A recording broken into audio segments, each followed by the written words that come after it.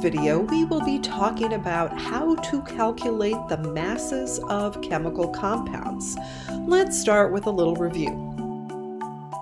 This is the mass of a proton, and this is the mass of a neutron. These numbers are very awkward to use because of the exponents.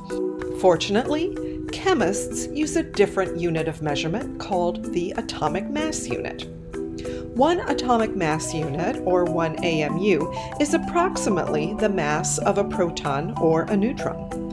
The mass of electrons is so small that we can ignore it when we talk about the mass of an atom. If we want to know the atomic mass of a single atom, we add up the masses of the protons and the neutrons.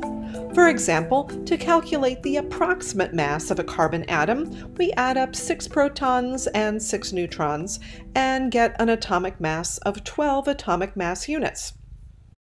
You have probably noticed that the boxes in a periodic table have numbers on the bottom that have decimals rather than nice even numbers.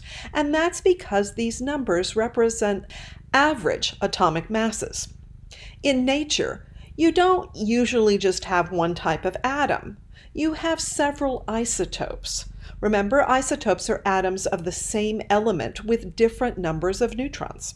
Some isotopes are more common in nature than others. For example, a single chunk of carbon could have some carbon-12 in it with 6 protons and 6 neutrons. It might also have a little bit of carbon-13 with 6 protons and 7 neutrons, and maybe a tiny amount of carbon-14, which has 6 protons and 8 neutrons. Carbon-12 is the most abundant isotope.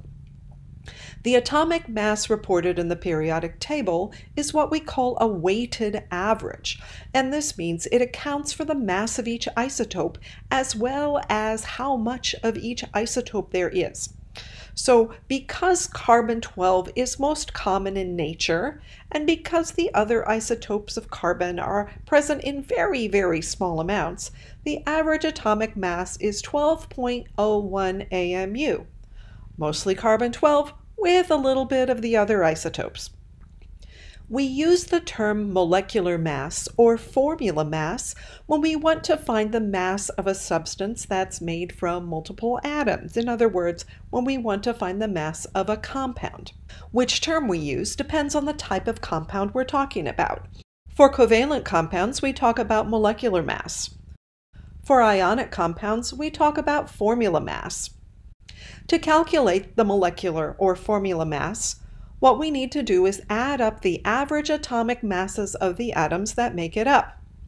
When we do this, we need to make sure we multiply each average atomic mass by the number of copies of that atom that are in the compound.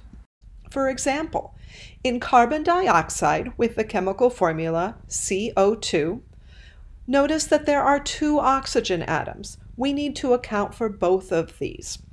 When you want to determine a molecular mass or formula mass, sometimes it's helpful to make a table. Here's an example.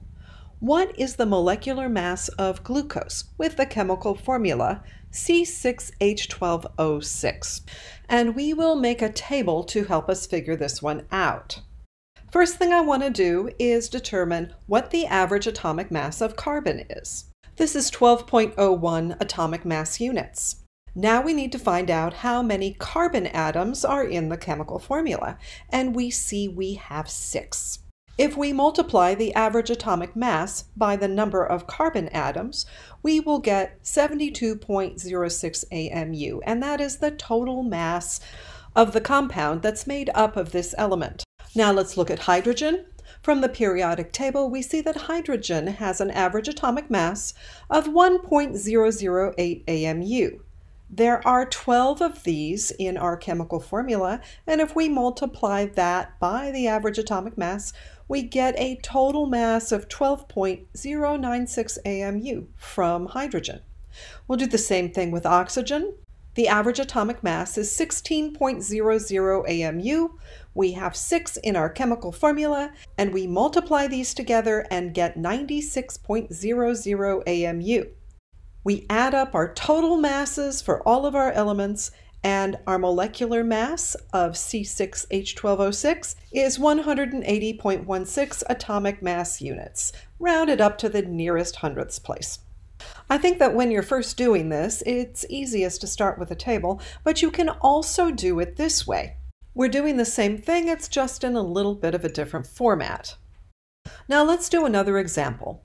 What is the formula mass of CaCl2? That's calcium chloride.